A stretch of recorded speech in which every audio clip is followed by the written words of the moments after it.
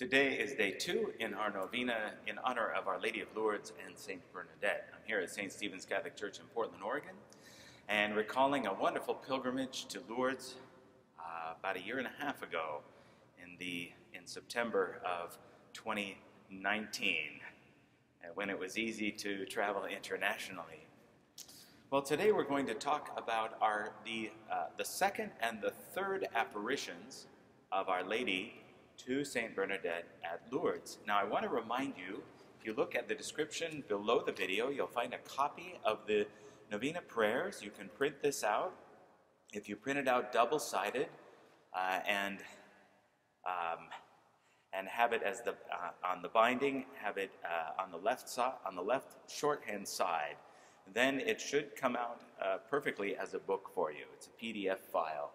Otherwise, you can pick up a copy here in the church and pray that along with us. It includes on the back cover the Hymn of Lourdes, which is not, it's not in any hymn book. I think you just have to go to Lourdes to get it, and it's printed on the side of the little paper lantern that you buy at the merchants there for the evening candlelight Eucharistic procession. All right, well, let's get started with the second and the third apparitions. In nomine Patris et Filii et Spiritus Sancti, let us begin with a memorare. Remember, O most gracious Virgin Mary, that never was it known that anyone who fled to thy protection, implored thy help, or sought thy intercession was left unaided. Inspired by this confidence, we fly unto thee, O Virgin of Virgins, our Mother. To thee do we come, before thee we stand, sinful and sorrowful. O Mother of the Word incarnate, despise not our petitions, but in thy mercy hear and answer us. Amen. Nomine Patris et Filii et Spiritus Sancti. Amen. Now, yesterday we discussed the first apparition, which was very simple. St. Bernadette, for about the length of time of a rosary, knelt in an ecstasy as she beheld the lady with the white gown, the blue sash around her waist, and golden roses on each of her feet. And the lady was also praying along a golden rosary. The lady said nothing, but Bernadette almost went unnoticed by her friends who were gathering bones and sticks for firewood, until they came back and found her. And they knew that something was changed. She had a calm about her, and she had a vigor and a strength. That this sickly girl had a vigor and strength, and the other girls were tired, and St. Bernadette, picked up what they couldn't carry and bounded back home. But along the way, St. Bernadette mentioned to them that she had seen a beautiful lady. And when they got back home, her sister, Toinette, whispered to the mother about this. Well, that's when the trouble started, and that's when the talk started. So when Bernadette went back to her school, little by little, the girls found out and were talking about it, and they told one of the sisters, one of the nuns. Sister Damien was cautious, but she noted that Bernadette was sincere, very calm about it. And she cautioned St. Bernadette to be very careful. Now, let's go forward to just a couple days later. So, as you recall, the first apparition was on Thursday of Quinquagesima week, the Thursday before Ash Wednesday. So now let's go forward to the following Sunday. This is Sunday before Ash Wednesday. This was known to the people there in Lourdes as 40 Hours Sunday. This would begin the 40 Hours devotion that would end on Mardi Gras, on Fat Tuesday, Shrove Tuesday, the day before Ash Wednesday. So the tradition here is that faithful Catholics, devout Catholics, pious Catholics would be doing adoration for those 40 hours, those 3 days before Ash Wednesday, to make reparation for sins committed by those who partied too much during Mardi Gras.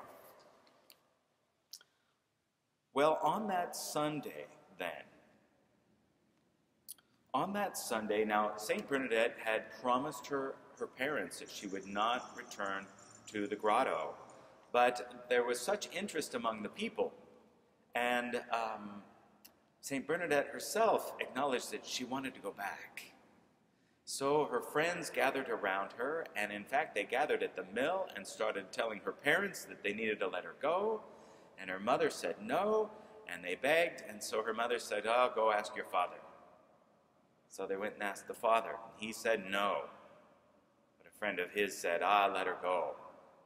And they told her to take holy water, that if this was, her father was afraid this was something evil.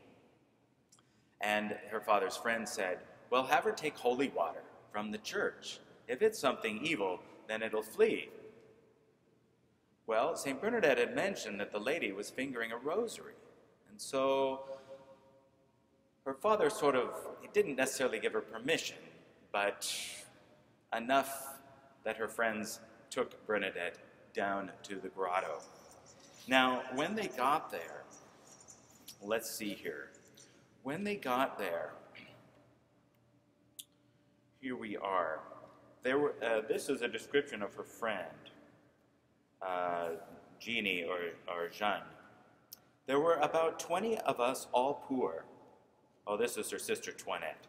There were 20 of us, all poor and a little bigger than me. Thus they were walking in two separate groups, somewhat anxious as to what was going to happen, but not daring to say so, curious only to discover whether or not Bernadette had told the truth. In this way was improvised the very first pilgrimage to the grotto of Massabielle. So this was the first pilgrimage now. Bernadette, who was leading, went down the zigzags of the slope at an extraordinary speed, but her companions descended slowly, clutching the bushes. When we reached the grotto at the bottom, Toinette continued, she was already on her knees. She made us kneel down and take out our beads. And toward the end of the first decade of the rosary, Bernadette exclaimed, look, a bright light. And then after a moment's silence, she began again in a loud voice, imagining that her companions were favored with the same vision. Look at her, she has a rosary slipped over her right arm. She's looking at us. Well, the girls questioned one another. Not one of them perceived anything. But Bernadette was on her feet again. Bracing her small figure, she took a few paces toward the mysterious being, near enough to touch the eglantine. And she said, if you come from God, then stay. And vigorously she sprinkled the rock with holy water. Not merely did she not go away, but by a smile affirmed that she came from God.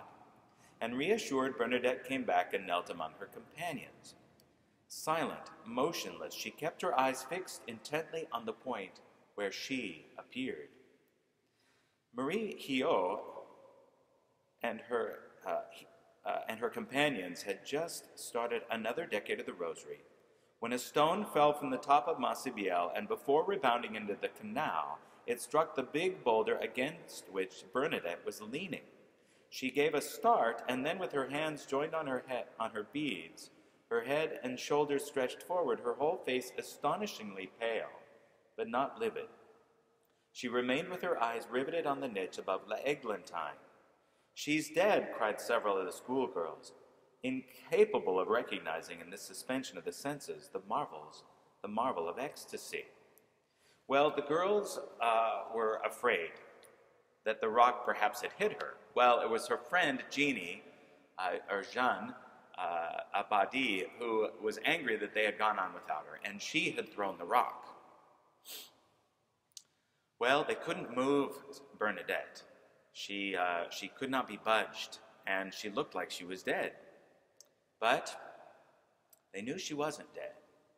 So they ran and got one of the boys, Antoine, who was 18 years old and very strong. And they brought him back to see if he could help and take Bernadette out of there, because she looked like she was dead. And here is Antoine's testimony. Bernadette Soubirous, they told me, is at the grotto of Massabielle. We don't know what she sees. We can't drag her away. Come and help us.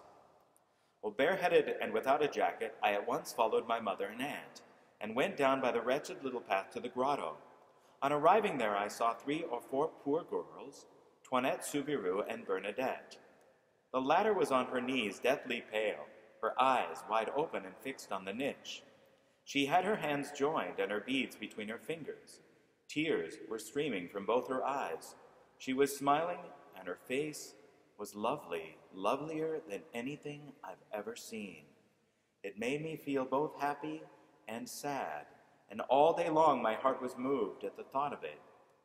I remained for a time motionless, watching her. The girls were watching her like me. My mother and aunt were also spellbound. In spite of her smile, I was grieved to see her so pale. At length I went up to her, for my mother said to me, "Take hold of her, and we'll bring her home with us." I took her by the right arm. She struggled to stay. Her eyes remained fixed upward. Not a murmur. But after the struggles, a somewhat hurried breathing. I lifted her by one arm, and then by the other. My mother took one arm. While lifting her, I wiped her eyes, and I put my hand in front of them to prevent her seeing. I tried also to make her bend her head, but she raised it again and reopened her eyes with the smile. We had great difficulty in getting her to climb the path, my mother holding one hand and I the other, both of us pulling in front, and my aunt and the girls following behind. She was trying hard to go down again, without, however, saying a word. It took a great effort to drag her along. Strong as I am, it would have been heavy work had I been alone. All the way up, her face, Bernadette's, remained deathly pale, and her eyes still wide open and fixed upward. I was sweating when we reached the top. We went down by the wood road as far as the mill, leading the child in the same manner, my mother and I together. Mother questioned her, and so did I. She made no answer. I was sad and afraid. Her eyes and her face remained the same as at the grotto. Tears trickled down continuously. I again put my hand now and then in front of her eyes and dried her tears. She never stopped smiling until she reached the mill. As we went in on the very threshold, she lowered her eyes and head, and the color came back to her face. We took her into the kitchen and made her sit down. The girls had come in with us. When she was seated, I said to her, "What do you see in that hole? Do you see something not very nice?" She said, "Oh no, I see a very lovely lady. She has a rosary on her arm, and her hands are joined." While saying this, Bernadette pressed the palms of her hands together. Afterward, I went off to town and called on her godmother, Aunt Bernard, who keeps an inn. I told her the whole affair, and she said, "Mon Dieu, what can the little one be thinking of going down there?" And there is the testimony of Antoine. Now that sets the stage then for the third apparition. Now at the third apparition, her mother, of course, and her father are very troubled, and the third apparition happens after a couple of days.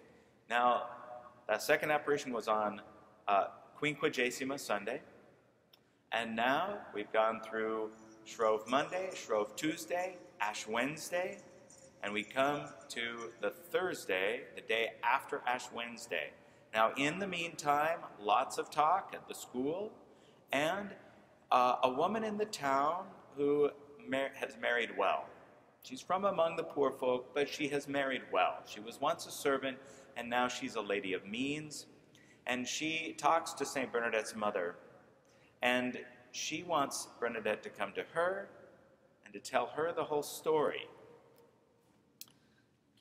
I'll send for Bernadette and question her to see if she is telling lies.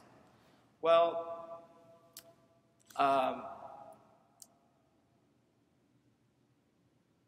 so this lady was suspicious but intrigued, and she wanted to come with Bernadette the next time that she went to the grotto. And here we come to Thursday, February 18th. This is shortly after 5:30 a.m., very early in the morning, and this woman, Madame Millot, and her friend, another lady friend, came to the Soubirous' door. Now, the mother had already gone off to do a day's washing, and Bernadette answered from within. She was not even up yet, but she dressed hurriedly and appeared in the doorway. The bell was ringing for the first Mass, so they went straight to the church, and after hearing Mass, they went out without a word into the fog. Madame Millot had a blessed candle, a sheet of white paper, and a pen and ink pot borrowed from her father's desk. On the way, she explained to her companions that she had provided herself with these articles in order to get the apparition to write down her wishes at Bernadette's request. Now, Madame Millot had thought that the lady appearing with the white dress, blue sash, and a rosary was the president of the Children of Mary, Elisa Larapi, who had died only a few months before. And she thought that this deceased president of the Children of Mary was appearing and asking for prayers from purgatory, basically. And so she wanted, so she brought along this paper so she could, see if the apparition would write down her wishes. Well, they continued. We took the Massabielle Road, and at the beginning of the path that led to the grotto, Bernadette took the lead, and running along this slope, she disappeared like a flash of lightning. As for ourselves, we had to squat on our heels and got down there only with the greatest difficulty. How silent it was that morning in this wild glen. There was Bernadette on her knees between her two companions, Madame Millot on her right, and on her left, Mademoiselle Perret, who lit the candle, the first that had ever shone in front of Massabielle, and placed it, sheltered from the breeze, against a rock. All three had taken out their rosary beads. Bernadette, with her eyes turned toward the eglantine, had fallen into profound recollection. Suddenly she exclaimed, "There she is! Be quiet!" Madame Millot boldly ordered her, still incredulous and no doubt vexed at perceiving nothing. "Let's say the rosary," suggested Mademoiselle Perret. Bernadette agreed. There was no apparent change in her. She was gazing at the apparition, and this time she did not seem to leave the earth in spirit. Externally, there was nothing in her features or in her eyes that indicated ecstasy. That morning she was to be the intermediary between two worlds, and so for the intercommunication of one to the other, she was to remain free in her movements. She would act with perfect ease and lucidity, the opposite to hallucination, with its fixed stare and automaton's actions. As the rosary was not being recited in common, Antoinette Perret, her lips moving rapidly, was the first to finish the 5 decades. And she said, "Go and ask the lady what she wants." The child had not taken her eyes off the niche above the wild rose bush, and holding the ink pot, pen, and paper handed to her by Mademoiselle Perret, Bernadette rose, stepped forward, and almost grazed the drooping branches of the eglantine, but suddenly she swerved and made toward the grotto. The two women guessed that she wanted to place the ink pot on the table-shaped stone that stood almost in the center. "We were making ready to follow her," related Mademoiselle Perret, "and we had already taken 2 or 3 steps behind her, when, without turning round, she made a sign to us with her right hand to retire, and we drew back behind the fold of the rock to the foot of the path where we knelt down. And from this position, as day was now breaking, they were still able to watch Bernadette. And Saint Bernadette was standing on tiptoe, holding out the pen and paper. Therefore the lady must have graciously drawn nearer the child in order to be within easier reach. Bernadette stated afterward that she had spoken to the apparition, attested Antoinette Perret, but we did not hear her voice. The reason was that even in an incomplete ecstasy such as this one, Bernadette's voice did not reach the outside. At times, merely the movement of her lips was seen, yet feeling herself to be speaking, she imagined she was heard by those present. "I was speaking very loud just as now," she explained many times to such as questioned her about her conversations with the Lady of Massabielle. And what had happened? Well, here's the explanation of Saint Bernadette herself.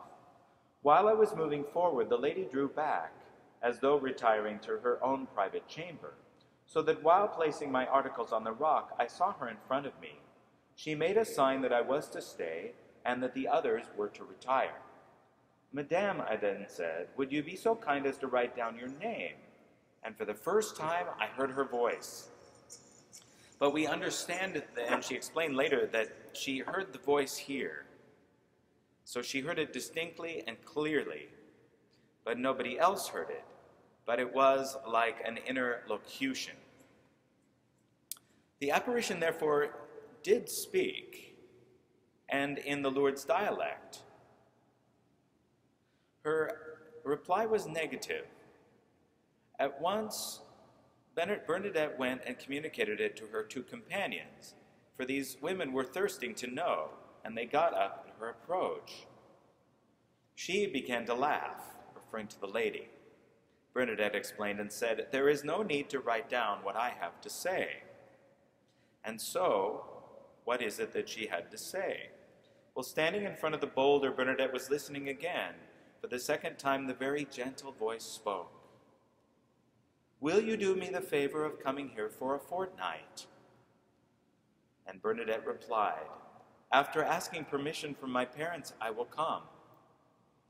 Then, to make it very clear to the little pauper girl of the Lourdes dungeon that she would have to come with complete disinterestedness, without hope of any human favor or of any vain, fleeting, worldly thought, but what was that for the devout child in comparison with a happiness unlimited and unending?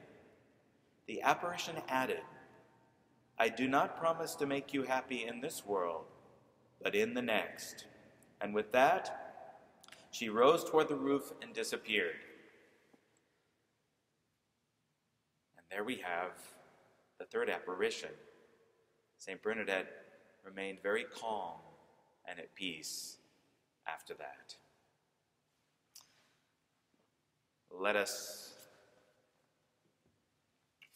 pray our prayer for day 2 of the Lourdes Novena. Just a reminder that you can pray the prayers that are prayed every day on a separate video, which says Lourdes Novena Daily Prayers. In the name of the Father, and of the Son, and of the Holy Ghost. Amen. The second day. We have not here an abiding city, but seek one that is to come.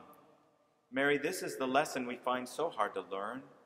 We know that one day this life, with all its temptations and all its hardships, will end.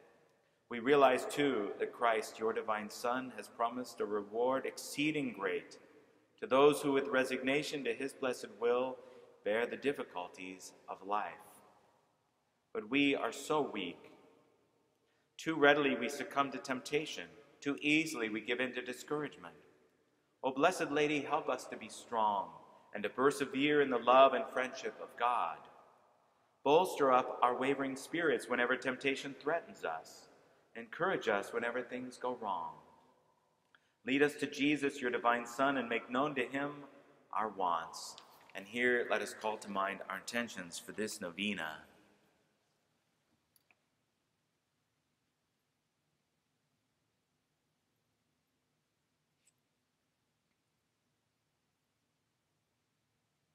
And let us remember all those who are sick.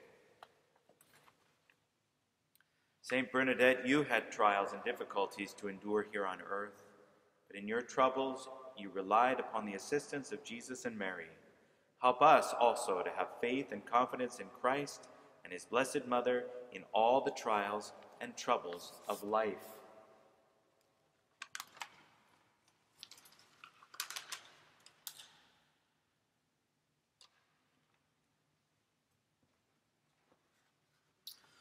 Ave, Ave, Ave Maria, Ave, Ave, Ave Maria. O Mary, our Mother, we come to this place where you who are sinless appeared full of grace. Ave, Ave, Ave Maria, Ave, Ave, Ave Maria. As Bernadette waited, there came to her sight a radiant lady surrounded by light. Ave, Ave, Ave Maria, Ave, Ave, Ave Maria. Join us tomorrow for day 3 in our novena in honor of Our Lady of Lourdes and St. Bernadette. Please subscribe to this video channel. If you like this video, share it with a friend and like it, and don't miss a day of prayer with us.